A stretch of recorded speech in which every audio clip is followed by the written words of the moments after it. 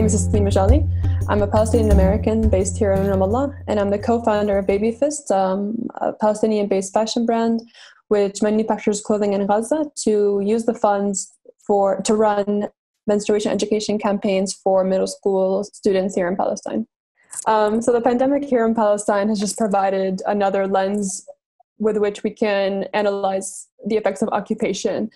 I've heard it said that the coronavirus is something along the lines of the great equalizer, that it's dissolved national lines and racial lines and even economic lines, and that no one is safe from it. And that might be true, that the virus itself doesn't discriminate, but the systems which do discriminate are still in place, right? So, specifically here in Palestine, we're under quarantine, but how do you go in quarantine when 4 families in the last 3 weeks alone have had their houses demolished by the Israeli army? There are 2 million Palestinians in Gaza who are living in essentially an open air prison, and who have a decayed healthcare system and are not allowed to bring in necessary medical supplies to help prevent the spread of the pandemic and to help treat those who've already contracted the disease. And so we've taken to community and grassroots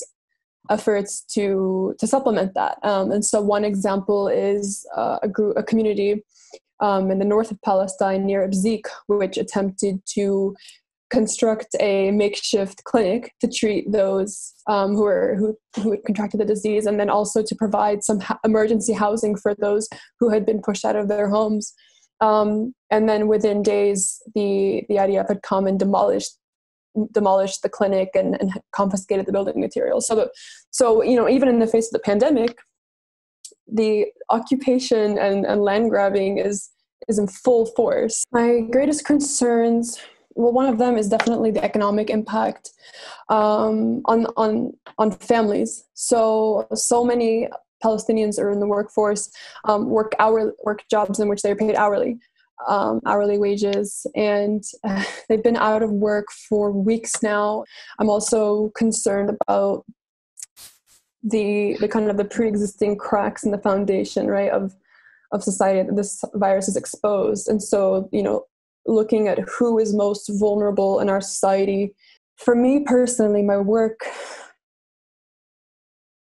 will include all of these things, right? And so just including a wider variety of influences in my perception of intersectionality, right? So when you're talking about women's rights, you're talking about the Palestinian cause, you're talking about capitalism, you're talking about consumerism, you're talking about environmental impact. And so it's not feasible anymore for us as a globe to view issues in isolation. We need to be viewing all issues as interconnected with others. And this is the only way we're ever going to be able to change anything. What's happened now is we've been given this space. There's a space here for us to imagine a new world.